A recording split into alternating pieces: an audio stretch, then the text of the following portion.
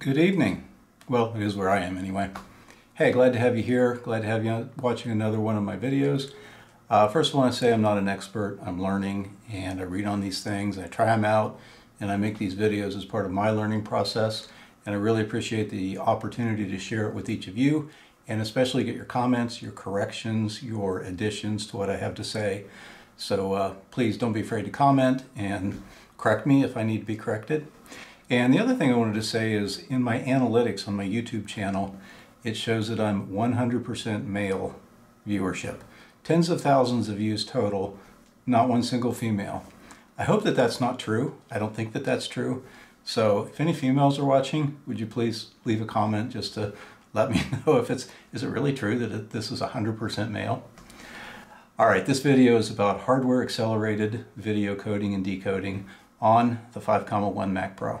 The Xeons in these Mac Pros do not have dedicated video coding and decoding cores like most new processors do. Intel processors, for example, have had QuickSync since something like 2011, and many of the new Macs that are Intel Macs use that QuickSync for things like FaceTime and QuickTime video and AirPlay mirroring and things like that. And we do have a way to enable hardware accelerated encoding on the Mac Pro, and that's through the use of OpenCore. So what I'm going to do on this video is I'm going to take a file from this camcorder, birds, watching a bird feeder, a 4K file. I'm going to encode it as an H.265 compressed file using only the CPU. We'll see how long that takes. Then we'll do it again using an RX6800 GPU, which includes hardware accelerated encoding and decoding on it, and is enabled by OpenCore on the Mac Pro. We'll see how long it takes to encode the video that way. Switch the GPU out to an RX580, which is several years older, and see what the difference in encoding speed and things like that are. Then we'll go ahead and switch over and do a deep dive into the H.264 file format, the H.265 file format. H.264 is also called AVC. H.265 is also called HEVC. We'll talk about how to use VideoProc to see whether you have hardware acceleration activated. And then we'll look at some white papers. I have a white paper from the Navi architecture for AMD, and that would be the RX580. And I have another white paper from AMD on the Navi generation. Now, the RX6800 I'm using here is a Navi 2, so it may be somewhat improved from even the Navi, but I don't have a white paper for the Navi 2, so we'll look at what we have. And so that'll give you some insight into the capabilities, at least as far as AMD puts them. The one part in this video I really don't know how to do is comparing quality. So I could put a clip of the file of each type of encoding, on this video, but it would be rendered as the final output through DaVinci Resolve. It would be compressed and decoded by your computer using YouTube, and I doubt the videos would end up looking any different from one to another. If you look it up, you get a lot of information that AMD encoders quality are terrible compared to NVIDIA. NVIDIA is much better. But then if you increase the bit rate, this, that, the other thing. I don't know. I just used the settings that are, just set up when you go into Resolve and you click Enable Hardware Acceleration if available. And I can't tell the difference. I can't look at the original video versus either of the compressed videos using hardware acceleration. I can't see the difference. And this is 4K. Now, I don't have a 4K monitor. I have a 1440p monitor. Maybe that's where I'm missing the difference. I honestly believe that professional video editors have trained themselves to be able to see coding artifacts, compression artifacts in the video, and they develop these superhuman abilities to see video that looks like crap when people like me, it all looks the same. So whether I code it using the hardware acceleration on the AMD or whether I just do it with the CPU, it really all looks the same to me. So anyway, hope you enjoy the video. It's kind of long, like all of my videos are. So I've told you up front what the results are. Everything except for the time difference. The time difference is, I don't even know a word for it. It is so much faster and so much more energy efficient using the AMD Hardware Acceleration. You'll see. Anyway, enjoy the video. Thank you. All right, I have Resolve set up here with a file from my camcorder. And you see here it's this C0023.mp4 file. And over here's the information about it. It's an H.264. So the camera already records in the H.264 compressed file, 29.97 frames per second. It is a 4K resolution clip. I haven't done any changes to it other than reduced it to about 5.5 minutes. It is an H.264, so that means that I can use hardware acceleration to work with it. And I can come in here in the timeline, and you see this happened to have it where this little hummingbird came in and visited and just kind of checked things out. And you see I can work in the timeline smoothly and click to another. Sometimes when you click to different parts of the video, it takes a while to catch up, but this is pretty snappy, and I can just go wherever and do that. So no problem editing with this file. Go to the Deliver tab, and I have it set up to do a CP render. Actually, it's set up to do a hardware accelerated render. I'm just going to click that hardware acceleration off, and we'll do a CPU render as a baseline. So this will be what it would be like if we didn't have hardware acceleration. So let's go ahead and add this to the render queue and get the render started. So as we do that, I'm going to look in iStat menus and look at the processor here. I have a 6-core X5690 processor, which is the fastest processor that can be put in the Mac Pro. Obviously, I could have 2 of them, which would be double the cores. And you see here that would be very helpful in this case because it is loading up the cores quite a bit. As soon as we started rendering here, you do see the cores going up, and you see the user here being 87, 78. Bumping off of 100% all told. So the CPU is being basically maxed out with this render. And then look down here at the RX6800. The processor showing little bobbles here down in the bottom. I think we got up to about 6% here and 2%. So the GPU is being used to render the video that we're seeing on the DaVinci Resolve here, but it's not really being used to encode or anything. So this is an example of what it would look like for a CPU render. As far as time, how long is this going to take? Well, right now it's 2 hours and 20 minutes remaining. That'll continue to change. Last time I did it, it's 3 hours. So I'll go ahead and stop the recording. I'll let that run through, and then we'll try using GPU acceleration. The render just finished, and it took 3 hours, 40 minutes, and 12 seconds. I mowed almost my entire lawn, 4 acres of it, while that was rendering, and it still wasn't done when I came back. I still had to wait. So now what we're going to do is go ahead and use the hardware acceleration, leave everything the same on the setup. Just going to click the Use Hardware Acceleration If Available box, and we'll add that to the render queue. We'll rename that, and we'll call it Bird's GPU render. And I'm going to do this both with my RX6800 and my RX580. So I'm going to call this one 6800 since that's the GPU that's in there. And we'll go ahead and do the render. First of all, you notice right away it's skipping right through the video like a hot knife through butter. And we'll look at the GPU. And remember how before the CPU, before when we did this, of course, the CPU was bouncing off 100%. It was completely fully loaded. But now as we look at this, the CPU is really only, 80%? It's about 20% loaded. So 20% give or take. It's not really using that much CPU. And we'll go down here and look at the RX6800.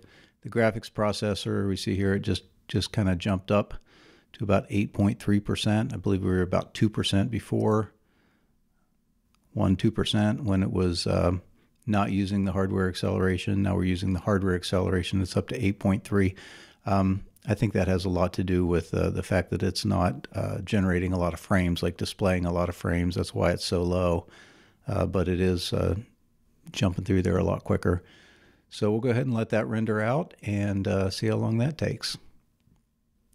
And already it's done, and it took 2 minutes and 45 seconds. So this is the difference that hardware acceleration makes.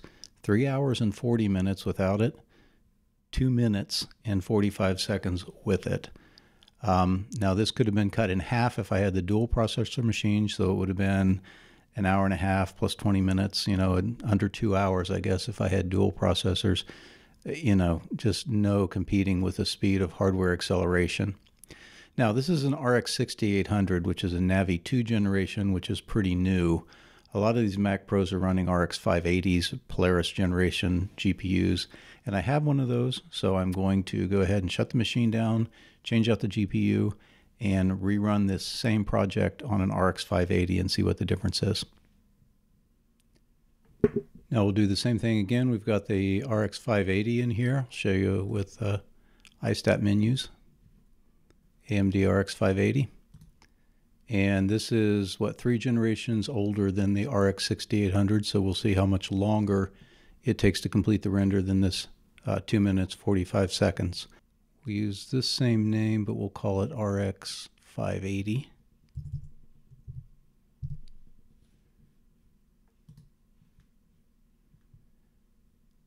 QuickTime H.265. We're using hardware acceleration, 4K resolution, main profile, and let's add that to the render queue and render. So again, it's moving through the timeline here pretty quickly. It's estimating 5.5 minutes at this point. See, we did it in 2 minutes 45 seconds with the RX6800. Let's take a look at iStat menus. Again, the CPU is not being loaded very heavily at all. I think it's being loaded even less here, 87% idle, so it's, what, 13% loaded. It's being loaded even less here because the RX580 is not rendering it as fast as the RX6800. Let's look at the RX580's processor. So it's up here to 26%, looks like. Okay. So we'll go ahead and, oh, there's a comparison, I guess, of what the processor was when we were doing the CPU render. This would have been probably the processor during the GPU render with the RX6800. And I wouldn't pay too much attention to this. This is probably programs restarting and everything when I restarted the Mac, but looks like this is where we are with the RX580 render.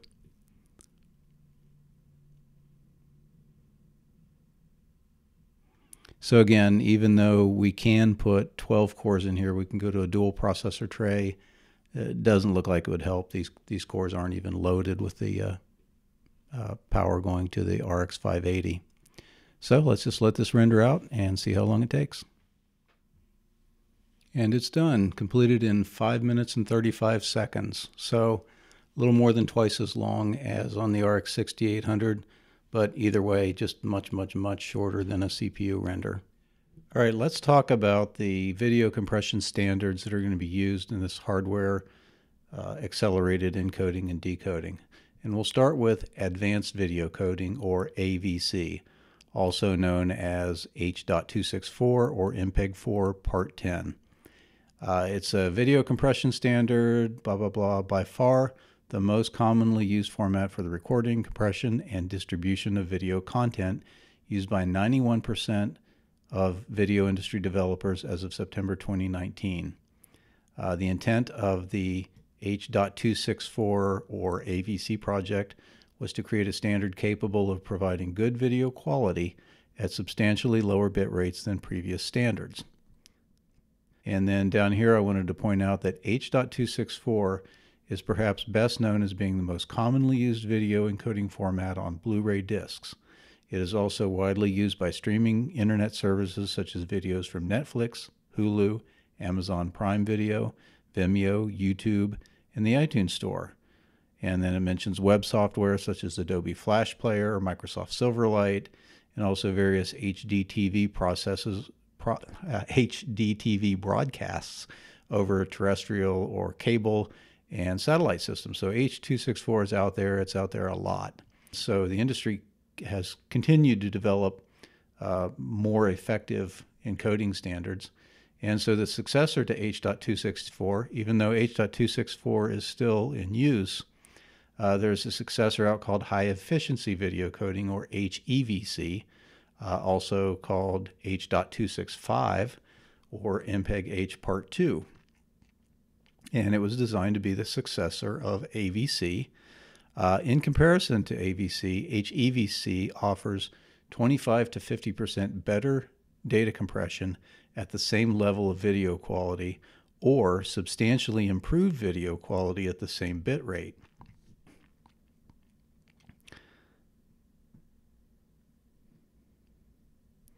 I'll let you read the rest of this. A lot of interesting information in there, but beyond the scope of this video to try to explain it, I just want to point out that H.264, also known as AVC, or H.265, also known as HEVC, are the two main video coding formats.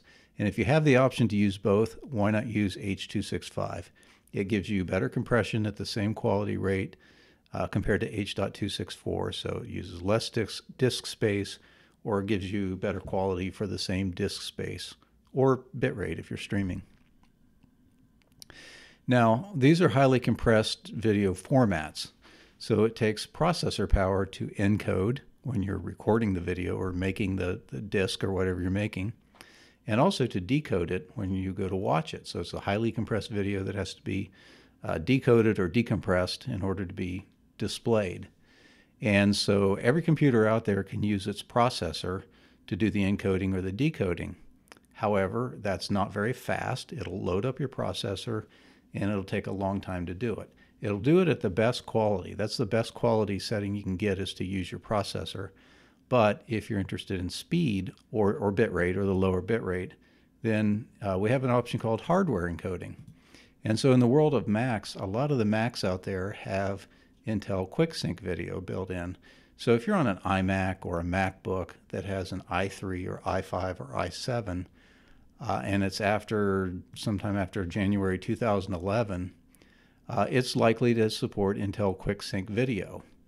And so unlike video encoding on a CPU or a general purpose GPU, QuickSync is a dedicated hardware core on the processor die, which allows for much more power efficient video processing. So here's the trial version of VideoProc Converter, which conveniently has a hardware acceleration utility in it. And now it's scanning the equipment and it'll tell us whether we have hardware acceleration on this computer. This is a 1.4 gigahertz Intel Core i5 with Intel Graphics HD 5000, that's integrated graphics. And this is a 2014 MacBook Air. And so when it's done checking, we see we have H.264 acceleration, hardware decode, as well as video processing and hardware encode, but we have no HEVC on this computer.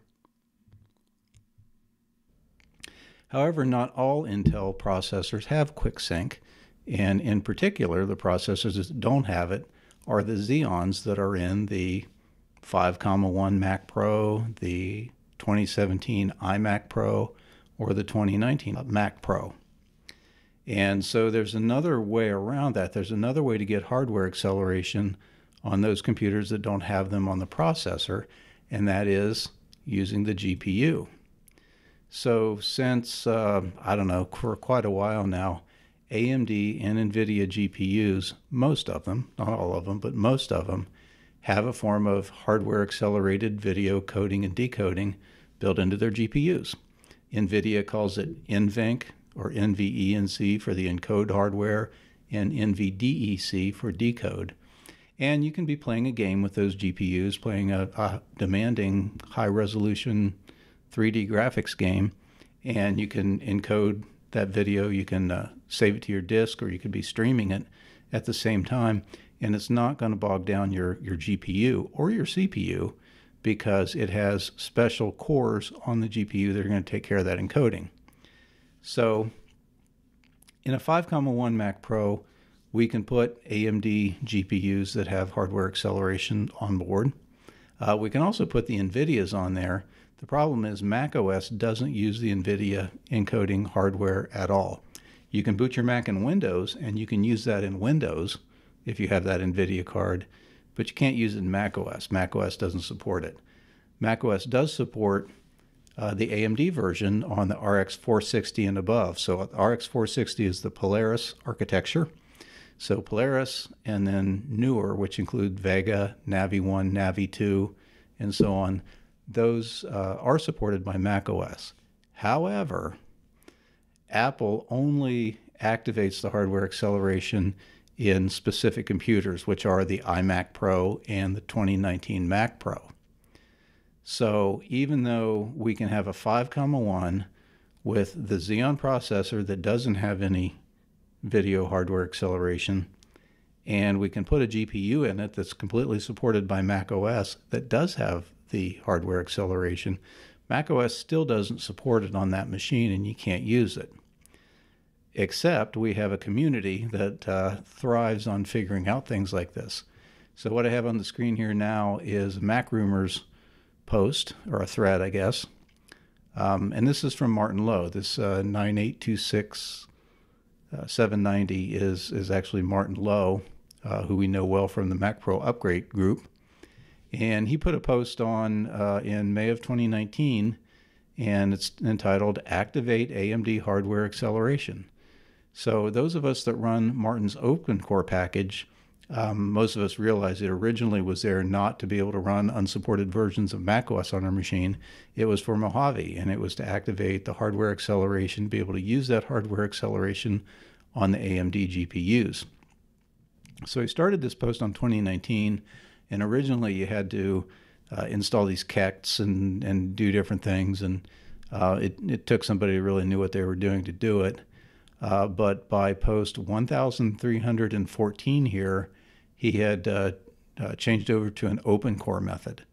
So I'll jump to that and explain that OpenCore is a bootloader. It's an open source project, and it was designed for to be able to run macOS on non-supported machines like Hackintoshes. However, we can use it on real Macs that we can use it to run OSs that aren't supported. And we can also use it to enable our machines to do things that Apple doesn't intend for them to do, like hardware acceleration on the GPUs. And so what Martin did here is he created an easy to install package. He based it on the 5.1 Mac Pro. So this is a specific OpenCore package built for the 5.1 Mac Pro. And he put it here on Mac Rumors so that we can all download it. We can all use it. He gave us instructions for how to use it. And it does activate the AMD hardware acceleration. It does a few new things, so I'll highlight some of these things here that you get from installing OpenCore. So let me just go down through here. All right.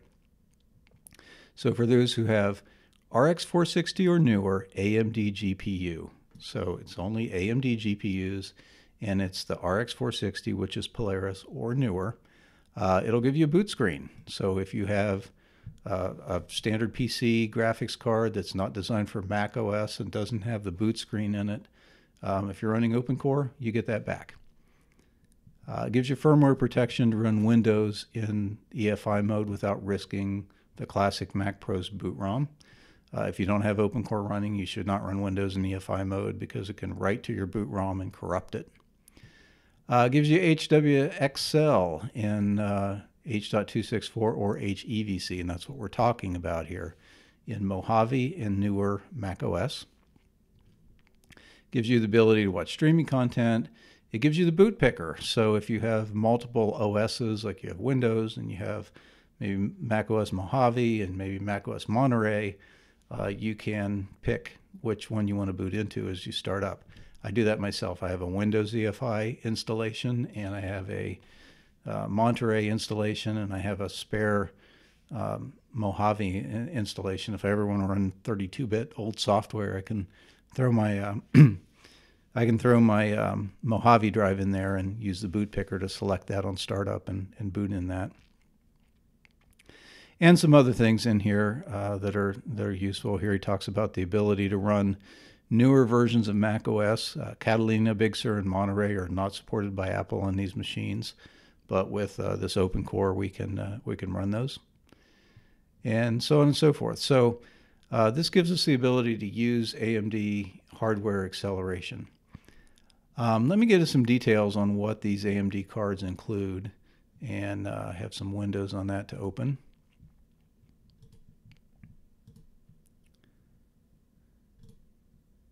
Okay, these are two white papers as I've pulled up, and I'll go ahead and go to the top here so you can see what these are. On the left is the Radeon Polaris architecture. So Polaris architecture is the RX 460, 470, 480, 560, 570, and 580 architecture. And on the right is the RDNA. So that's the Navi architecture. That's going to be the RX 5600 XT, 5700, 5700 XT. I think it includes the 5500, maybe 5500 XT. There was Vega in between these. So these are a couple generations apart here. And let me find the description of what this architecture supports for hardware accelerated coding. Okay, so here we have the Polaris architecture includes the latest generation of AMD's video encode and decode acceleration engines. Handles HEV, so this is the decode accelerator. So this is when you're watching the video, not when you're making the video. And it handles HEVC or H.265 main 10 profile with 3840 by 2160 resolution at up to 60 Hertz. That is 4K resolution, what we commonly call 4K.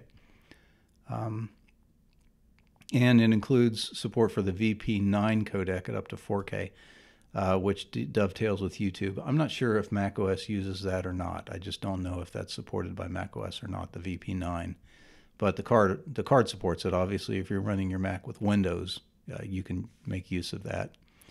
On the encode side, H.264 acceleration is carried forward from previous gen products. So you get 1080p at 120, 1440p at 60 frames per second, or 2160p at 30 frames per second. And then when we go down to HEVC, notice the architecture has been updated to include H.265 encode acceleration at, and this is interesting, 1080p at 240.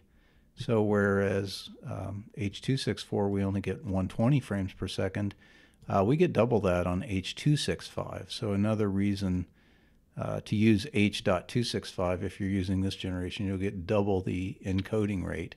And the same is true at 1440 and 2160 or 4K rates. These rates are double what the encode rates are using H.264. So H.265 gives you double the encode acceleration and a smaller file for the same quality.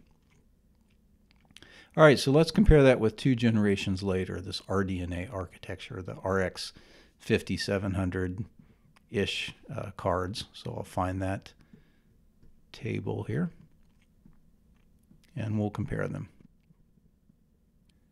Okay, starting here, Radeon multimedia and display engines. The Navi GPU family also includes extremely efficient specialized processing engines for video decoding, encoding, and display. And it says it here in text, but they also give us a nice little table. So encoding, for example, 1080p, we're up to 360 frames per second now in H.264. Remember over here at 1080p, we were only at 120. So we've tripled the H.264 encode rate from the Polaris generation to the Navi generation. They don't mention 1440p over here, but they do talk about 4K. And 4K now, and by the way, the frame rates are the same using H.264 or HEVC now in the Navi generation, but we're up to 90 frames per second encode on 4K over here. And remember, H.265 2160, we're at 60 frames per second. So we've gone from 60 frames per second to 90 frames per second. And that won't highlight while I'm talking about it, but it's right there. And so we've increased the speed by 50%, generation to generation. H.264, of course, has updated a lot more because H.264 encode over here was 30 frames per second, 2160p 30. And now it's 2160p is at 90 frames per second. And of course, it decodes faster. I'm sure that's important for something. To me, when I'm decoding, that's primarily when I'm watching something. So as long as it keeps up and doesn't, give me drops or stutters or something, then I don't care what the speed is. And any of these GPUs will make for smooth playback. So I don't know. I think the encode is probably more important to us than the decode. But yeah, so that's an overview of the compression standards that are used by this and the differences from Polaris to the Navi architectures.